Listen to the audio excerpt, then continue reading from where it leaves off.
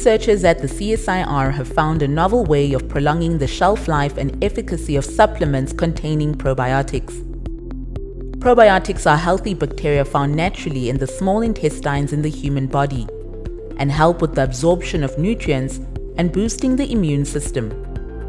Current probiotics on the market lose their efficacy due to storage conditions and gastric acids when ingested.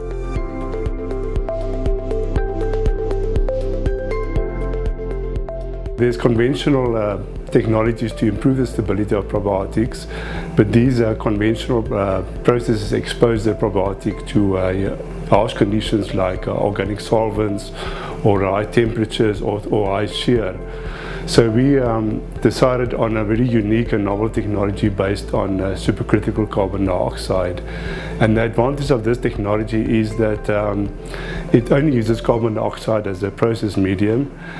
So you're not including any organic solvents, and you can use very mild temperatures to liquefy your polymers for encapsulation of your probiotic.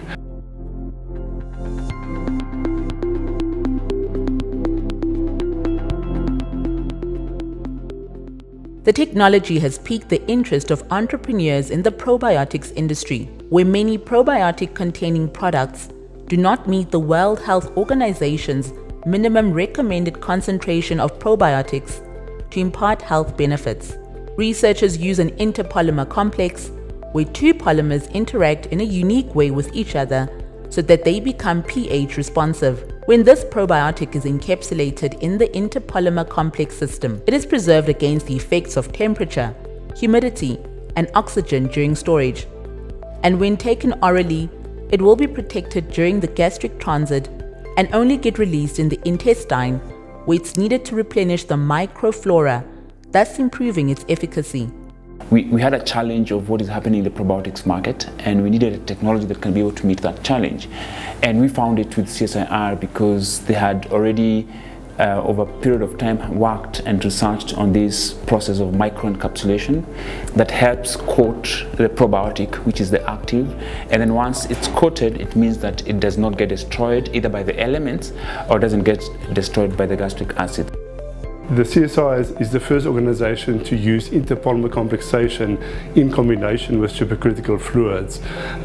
So we've came up with a polymer system that is not only soluble in supercritical CO2, but can also form hydrogen bonding interactions with each other to form an interpolymer complex. And all of this can occur at a very low temperature, a process temperature of 38 degrees Celsius, which is below the temperature where probiotics start to degrade. So when we came across the technology, we were very keen and very happy to see how we can finally make it into a commercial product that will be available to the public and offer the benefits of having as much probiotics delivered to the gut. The encapsulated probiotics can be found in meal replacement and dietary supplements that cater for various wellness benefits. Researchers say the technology can potentially be used for the encapsulation of other sensitive actives, such as vitamins, enzymes, or vaccines in the future.